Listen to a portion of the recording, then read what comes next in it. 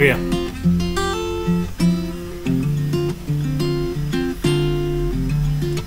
ठीक है, कमीशनिंग, ठीक है, पहले कमीशनिंग विजार्ड में जाओ, ठीक है। उसके बाद यहाँ पे कमीशनिंग मेन्यू करो, ठीक है। फिर यहाँ पे नेक्स्ट करो, यहाँ पे BCF ID डालो 102, यहाँ पे BSC ID जो भी है डाल दो, ठीक है। BCF नेम ये सब नहीं भी डालोगे, यहाँ पे GPS नहीं है ना, ठीक है। क्या करें, इसको नेक्स्ट करो, ठीक है। ये नेक्स्ट करने के बाद इसको नेक्स्ट करने दो,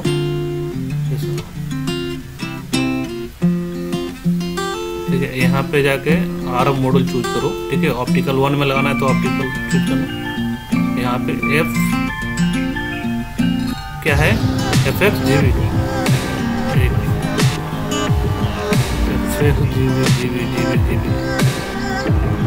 ठीक है। FXGB सिलेक्ट करो, ठीक है। यहाँ FXGB, ठीक है। FXGB का ना 80 वाट रहने दीजिए, वो देखते हैं बाद में अगर कुछ दिक्कत करता है तो। यहाँ पे न्यू सेल करते हैं, ठीक है। न्यू सेल यहाँ पे 3 बार कर लेते हैं, क्योंकि 3 सेक्टर है अपना, ठीक है। अभी क्या करेंगे, यहाँ पे जाएंगे और ये एंटीना वहाँ पे जाएंगे, ठीक है। इसको ऐड करेंगे, ठीक है। ऐड करने के बाद ये फर्स्ट सेक्टर, यहाँ पे पावर रखना है, तो पावर रखते हैं पहले 15, ठीक है। 15 रखते हैं, हाँ 15 रख के देखते हैं कितना कैपेसिटी आता है TRS का। तो अभी क्या करेंगे, देखो यहाँ पे 15 के तो 5 TRS की कैपेसिटी आ गया ना, तो इसको क्या करेंगे हम, इसको हम अपन 20 कर देंगे, तो 4 TRS की कैपेसिटी आ जाएगा, ठीक है। तो वैसे इसमें भी है, इसमें भी आप 4 कर दीजिए, 20 आ जाए, 20 वाट कीजिएगा तो 4 हो जाएगा। पावर बढ़ाइएगा तो कैपेसिटी इसका कम हो जाता है। ये देखिए हो गया, हम लोग तीनों में आपका पहला वो एंटीना 1 फर्स्ट सेक्टर है, एंटीना 3 का सेकेंड सेक्टर है, और ये एंटीना 5 आपका थर्ड सेक्टर, ठीक है। आपका ये हो गया, FXGB आपका है, नोट कर रहा है यहाँ पर, नेक्स्ट कीजिए।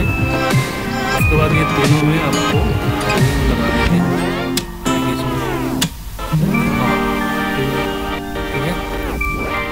फीडर का जो भी आप रखना चाहते हैं, वो फीडर का जो वोल्टेज है वो कहते रहोगे, अभी नहीं रखेंगे तो चलेगा, वो आएगा तो देख लीजिएगा।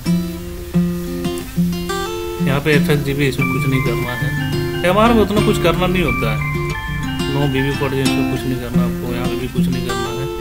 यहाँ पे चूज कीजिए, FIQB चूज कीजिए, नेक्स्ट कीजिए, फिर इनेबल सैटेलाइट करके नहीं रखना है, नेक्स्ट कीजिए, फिर नेक्स्ट कीजिए, और यहाँ पे चूज कर लीजिए कितना U1 है, यहाँ पे दोनों में टिक मार्क लगा दीजिए, नेक्स्ट कीजिए, ठीक है। ये दोनों का आप इसमें लाइए, ठीक है, सिंक में लाइए, ठीक है। उसके बाद नेक्स्ट कीजिए, और ये इसको इनेबल कर रखिए, अभी इसको 1800 में ये नहीं होता है, ठीक है। 900 में हम लोग करके रखते हैं इसको, और यहाँ पे ठीक है, और 30 डाल दिया।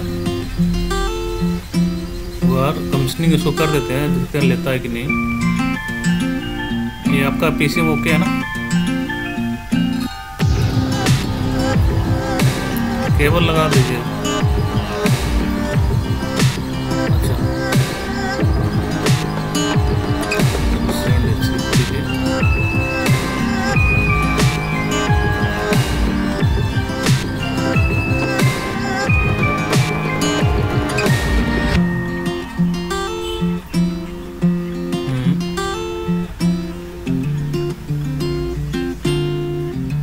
हाँ, और वो भी देखना पड़ेगा कि MR का लाइसेंस है कि नहीं आपकी BSC में, ये सब तो पहले बात करना चाहिए आपको।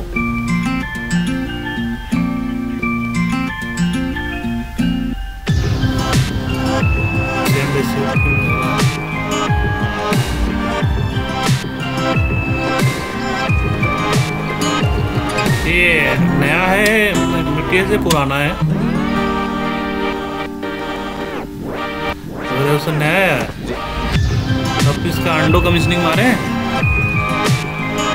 तो अंडो नहीं मारेंगे तो कैसे क्या होगा? अंडो मारना क्योंकि क्या है ना, आपका वो जो चेक करके लाता है ना वो अलग होता है, इसलिए इसको पहले अंडो मारिए। कोई भी न्यू मॉडल आता है इसको अंडो कमीशनिंग करके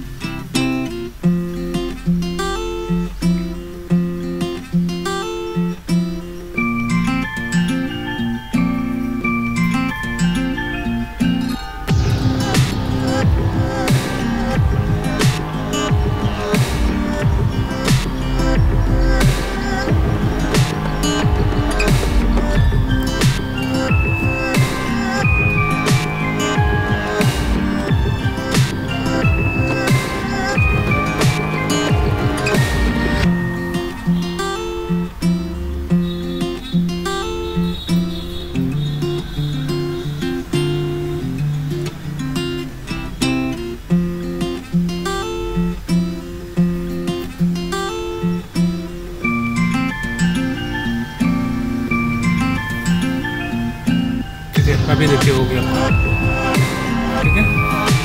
अभी इसको कनेक्शन में जाइए,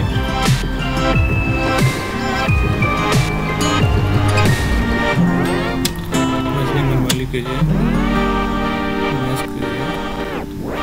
और ये देखिए यहाँ पूछ रहा है site to dedicated configuration, site start in sync या slab mode, E system module detected in pro, do you want to switch sink master mode. इसका मतलब आप समझे क्या होता है? सिंक मतलब क्या होता है? ये जो अपना जो ये समझ रहता है ना, दो मोड में रहता है, एक स्लैब मोड एक मास्टर मोड। स्लैब मोड में अपना 1800 सिर्फ चलता है जो सिंक रहता है, मास्टर मोड में अपना जो है ये सिर्फ अपना 900 चलता है और उसमें 1800 भी कर सकते हैं, लेकिन उसे सिंक नहीं कर सकते हैं, इसके लिए दिया जाता है।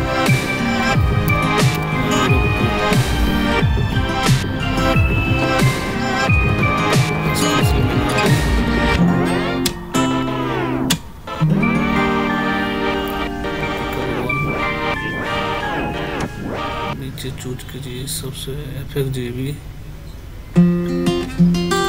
इसमें लिख दीजिए FXJB,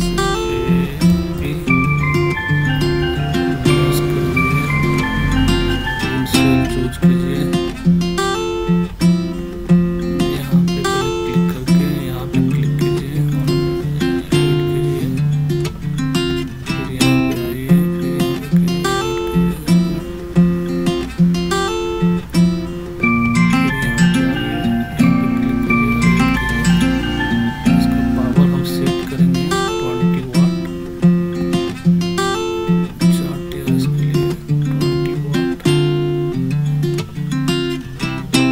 टिक नहीं लगाना, ठीक है। इस पर छोटी कब लगाते हैं, जब आप अपने को 5 TRS चलाना रहता है ना, तब